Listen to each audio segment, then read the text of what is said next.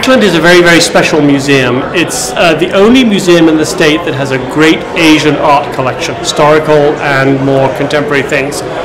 And we take that very seriously as a responsibility. We are presenting art of the world to Chapel Hill, to the University of North Carolina.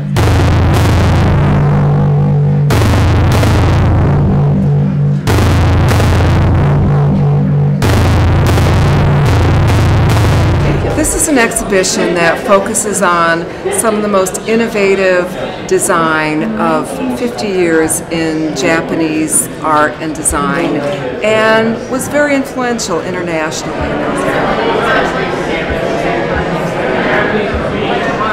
But it might not mean that